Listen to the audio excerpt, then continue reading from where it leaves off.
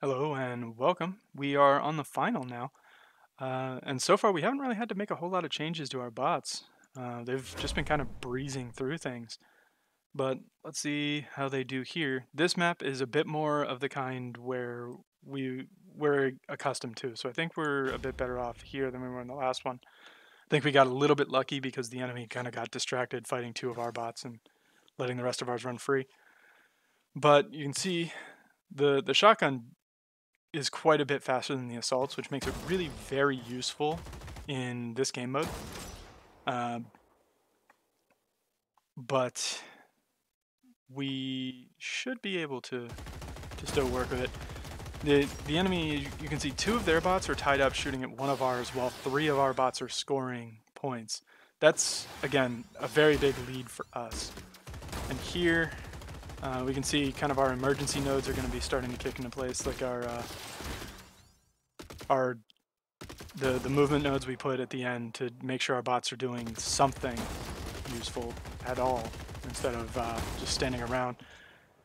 But this, okay, yeah, we did manage to interrupt their bot and distract it. Their bot was going toward this middle resource, and now their shotgun is trying it.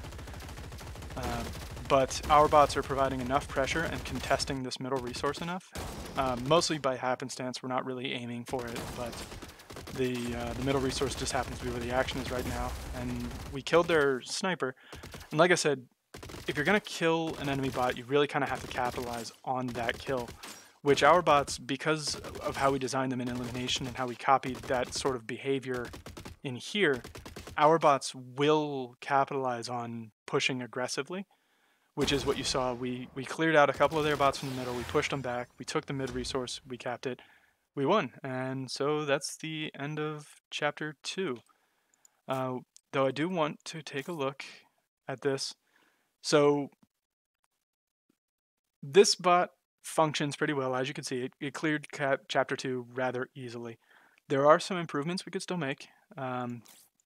Namely, if we wanted to, what we could do is add the condition here to make sure that enemies are attacking me, and then add a drop resource node. This is a fairly common strategy as well. This will cause your bot to drop the resource wherever it is and make sure the bot retreats more quickly. Now, I opted not to include this because I wasn't sure if we would need it, but we didn't. As you saw, our bots still managed pretty well. And this one, I kind of consider it a dice roll, because what happens is if the enemy is pressuring your bot and you drop the resource close to the enemy.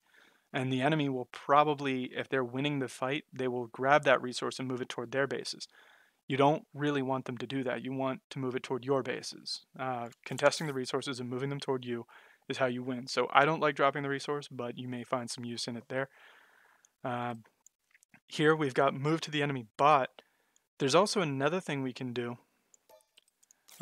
We can move toward the enemy base that is approached by an enemy.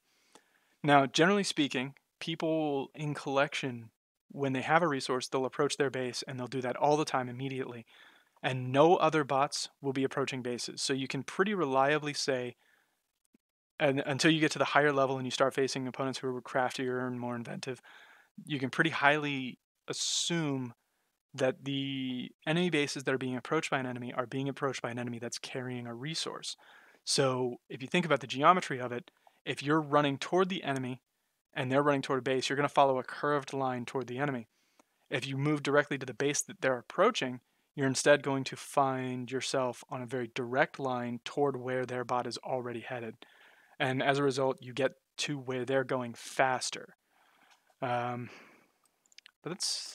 I think that's about all I really want to add to this. You could add in a few more things for carrying resources and who's doing whatnot in the attack section, but overall, this bot actually exceeded my expectations, if I'm honest. But I hope you enjoyed, and I hope you have a good one.